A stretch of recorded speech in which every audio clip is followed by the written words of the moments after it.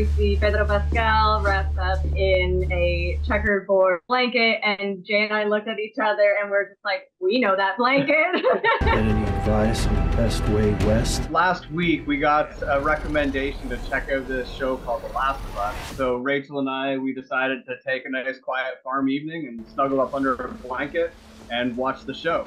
And within a few minutes, this blanket came on. We're watching, and then... No way!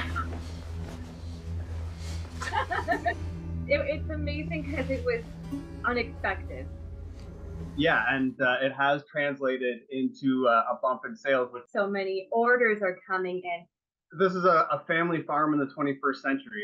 It's a difficult thing to do, and we have bet the farm on the wool part of our business. And this is one of the most popular shows in the world. And there's our little farm's blanket right there.